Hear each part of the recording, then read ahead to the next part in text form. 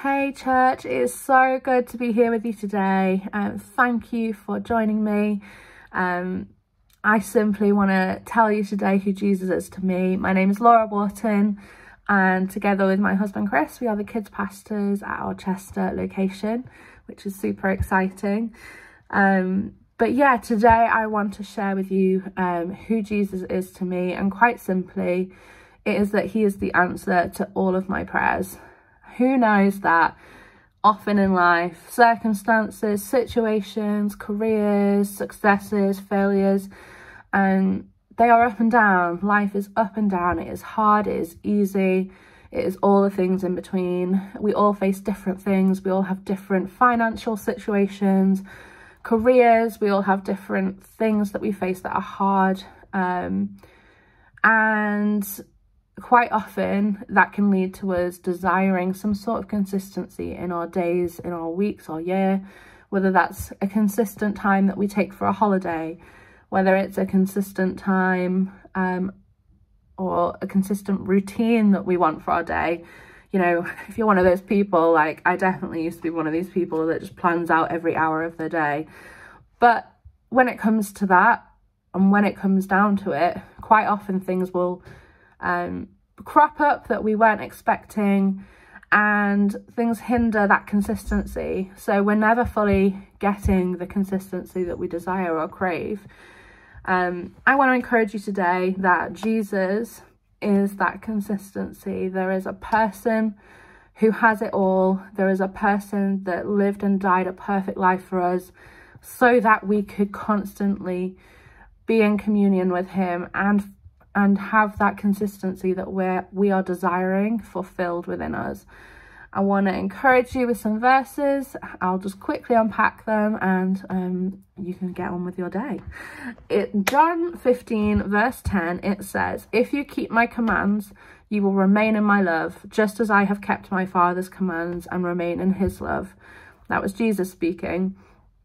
And what I love about this verse is that it reminds me that in every circumstance that we face,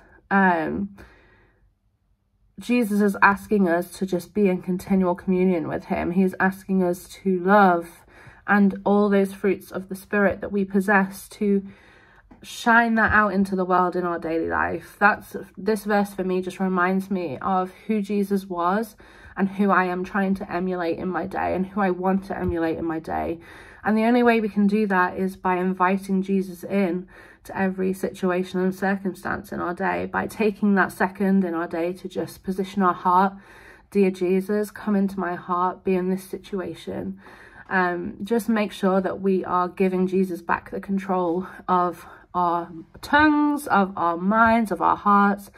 We're inviting his presence in to bring peace into situation where we might be feeling anger or fear is rising within us.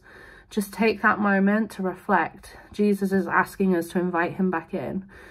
That is what that verse means to me. And then we look at Ephesians 3 verse 20. We all know this one, but I'm going to say it anyway. "Now to him who is able to do immeasurably more than all we ask or imagine, according to his power that is at work within us." His power at work within us. Remember that Jesus is with us all the time, and God's Spirit is within us. And the only way we have that is because of how Jesus lived and died and rose again, so that we could have God's Spirit with us all of the time. Remember to be thankful for what Jesus did for us when we approach God with prayer, when we come to God with requests and petitions. Philippians 4 verse 6 through 7, "Do not be anxious about everything, but in every situation, by prayer and petition, with thanksgiving." Let's say that again, with thanksgiving. In every situation, present your requests to God, and the peace of God, which transcends all understanding, this is the part I love, will guard your hearts and your minds in Christ Jesus. It's so important, those last three words, in Christ Jesus. Everything that we come to God for, every prayer request should be in Christ Jesus. We should be approaching our prayers with thanksgiving for who Jesus is and what he did.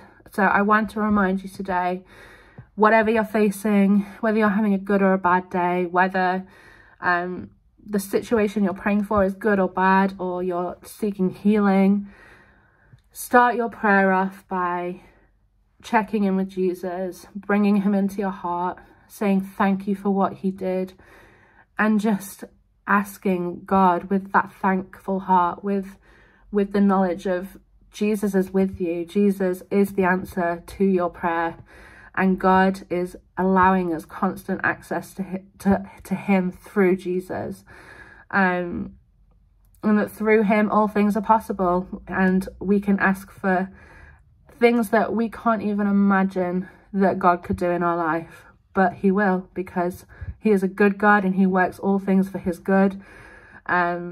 Just remember today that Jesus is with you.